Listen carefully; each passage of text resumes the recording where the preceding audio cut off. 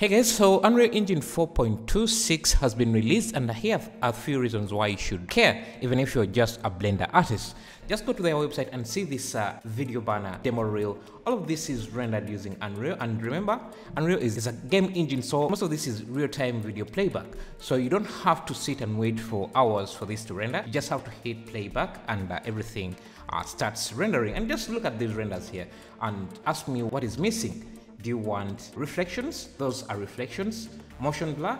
There is motion blur. High detailed renders. You just saw that tree, how much detail it has. Perfect light simulations. Glass also renders realistically. This is why I want to dive into Unreal Engine, because it has a lot of potential. I can guarantee you one thing, you're going to find Unreal Engine in a lot of pipelines. If you're going to go professional, you're going to find a lot of studios using Unreal Engine. In the same way that Blender is breaking through different areas, you now find Blender being used in a lot of studios, even professional studios. If you come in as a Blender artist, they will let you use Blender without requiring you to learn a new software.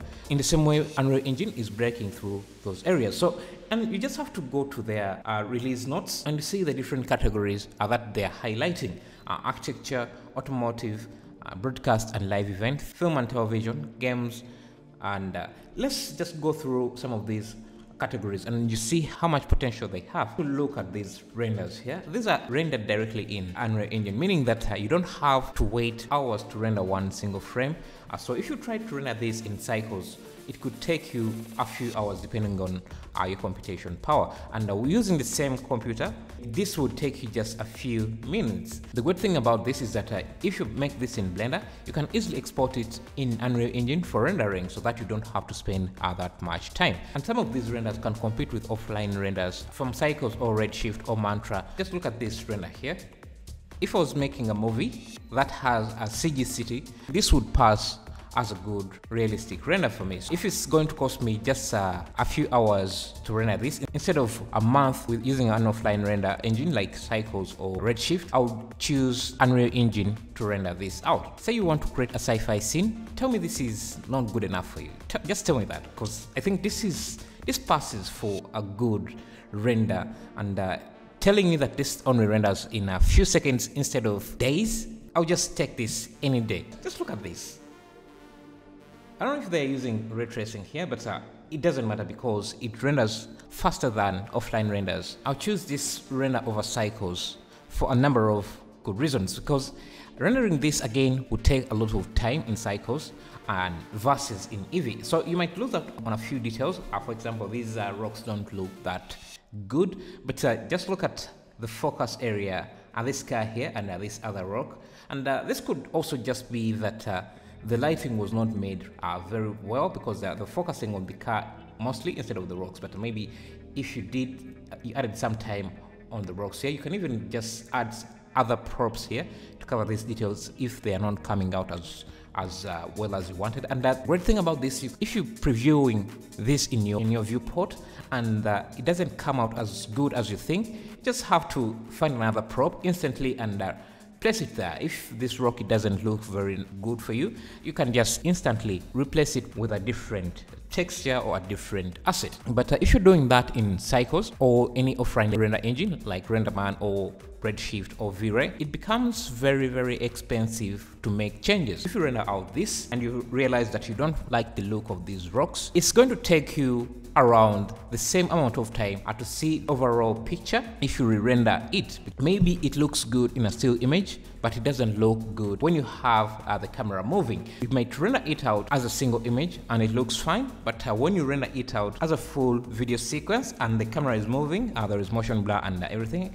you might realize that the texture doesn't work for you in motion as it works in a still image. So trying to change it out and rendering that sequence took you, let's say, 2 days to render out, and now you want to switch it out with a different texture, and just rendering out a single image is not going to be enough for you, because you want to see if it works in a video sequence instead of just a single shot, it is going to take you the same amount of time to render out that sequence just to preview whether it works in motion. So it becomes expensive, and then you realize, okay, that texture now works in motion, but texture on the mountain doesn't work in motion. It just works in a still render. You can see it becomes very, very expensive in terms of time and even money, because if you're using cloud rendering, they charge you per hour or per number of GPUs you're using. Yet if you're using Unreal Engine to do this, it's as simple as hitting spacebar to playback. Just look at these renders. They have really perfected how to render cars, especially. This looks like mesh lighting, which is basically adding animative material to a mesh,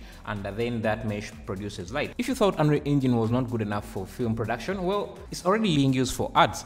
You can see The Mill is a reputable production house. They used it to make this F1 ad, real-time rendering on The Mill's high-octane F1 ads. I'll be leaving a link in the description for all these, but just have to look at some of these frames and just get impressed. Most of these shots are CGI. This shot has to be CGI, and this as well, and they just look too good to be true. And you can see everything in real time and see the motion blur, see just depth of field. Everything is on point. In a few years, there won't be any good reasons to use offline render engines. Like Blender, Unreal Engine is going to be in every production workflow, whether to use it as a previous software or for final rendering. For most of us who don't have the production budget to use cloud render engines, this is the best alternative I think we're going to get. And the best thing about this is that you don't have to throw away your Blender knowledge. These assets that they're using here have to be made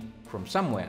And that's where Blender comes in. You make the assets in Blender and you can use these for rendering and compositing and setting up your scene. Unreal Engine is supposed to be a game engine, but we have barely talked about that because there's so much to say about this in other types of productions.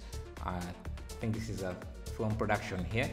So let's take a look at some of the features. So this was a short movie that was all rendered, animated in Unreal Engine. Other visuals are just over the top. Just look at this, creating procedural clouds.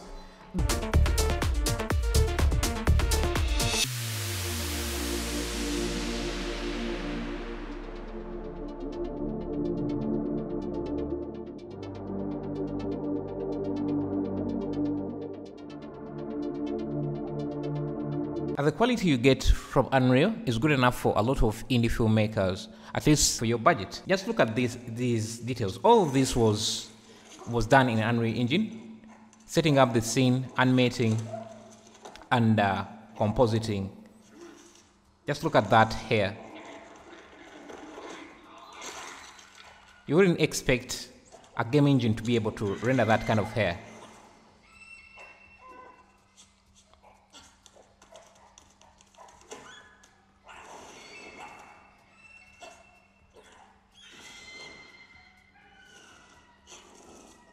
Just tell me you're not impressed.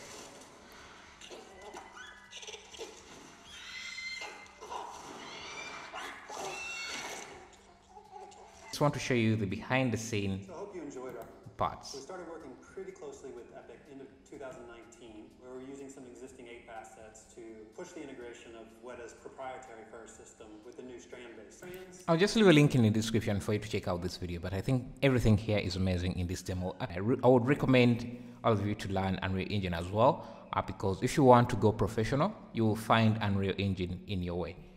Thank you for watching.